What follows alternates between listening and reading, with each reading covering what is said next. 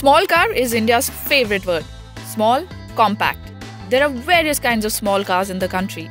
Affordable, efficient, smart, and the ones that are for a select few.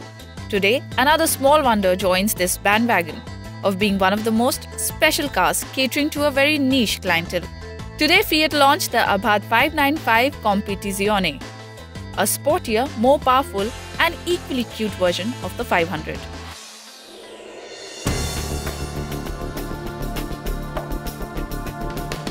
The new Abarth 595 comes powered with a 1.4-litre T-Jet engine which also powers Fiat's mid-size sedan, the Linea.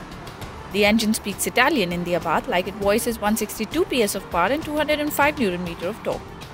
It is mated to a 5-speed automated transmission with paddle shifts and has a sports mode too. In the sports mode, the peak torque is at about 230 Nm at 3000 rpm. So what does this extra torque do? What better way to feel the car than on the Budh International Circuit itself? Just for some quick figures, the Abarth does a 0 to 100 km/h speed in just 7.6 seconds. The top speed of this machine is at 205 km/h. The car on the outside comes with a body kit with Abarth badging and twin exhausts at the back, the features that really catch the eye. It also sports 17-inch alloy wheels. On the inside, the Abarth 595 gives a rather confused impression. The dash, similar to that of the 500, sports the same badging.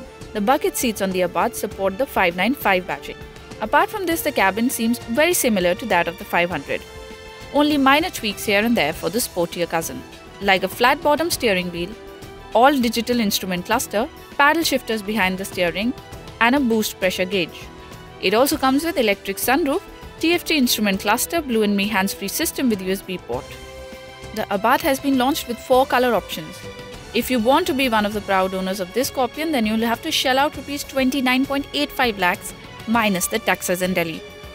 If you're impressed by the Abarth but are looking at cheaper versions, Fiat also plans to launch the Punto Evo Abarth soon. It was also showcased during the same launch at the BIC. Do subscribe to our channel for a detailed review of the Abarth and all information of the motoring world.